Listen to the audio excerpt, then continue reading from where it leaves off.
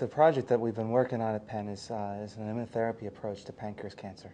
And so the idea is to really re-educate the immune system to recognize the cancer and use it as a way in which to attack cancer.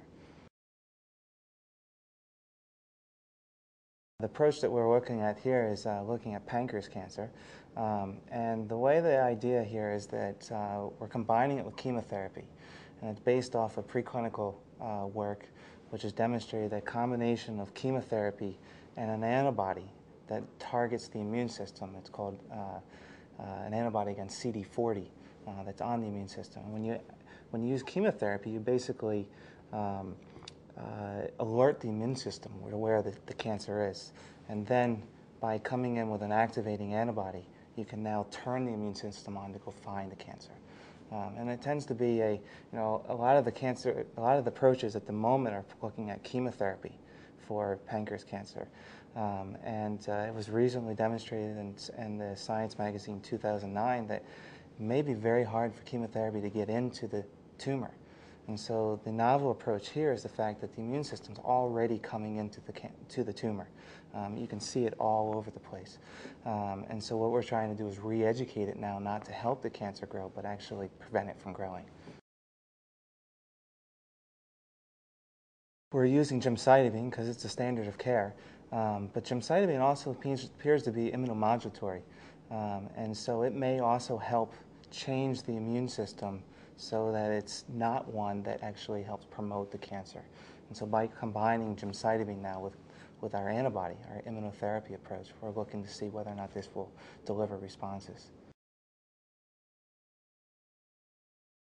We're at the completion of a phase 1 study. There are a few patients that are continuing on treatment at this point in time. We've had 3 partial responses, which is impressive for a small study of only about 21 patients. Our approach at this point is, based on the preclinical models that we've had, it's not quite to the level of efficacy that we would have expected, but it's promising. And so we're turning back to looking in the laboratory how to make this even better.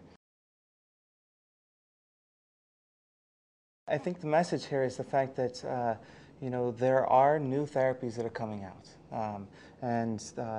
they don't have to be toxic therapies. One of the most important things for patients is the fact that this is a disease for which the outcome is poor, and we know this. And the last thing you want to do is provide therapies that's going to make their quality of life worse.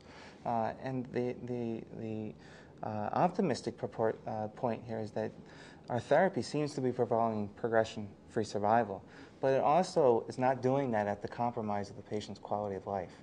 The immunotherapy is not very toxic at all. In fact, it's received once a month, and patients have a little bit of chills around the time of the treatment and some shakes like you get with the flu, but they disappear and you don't experience anything else for the rest of the month.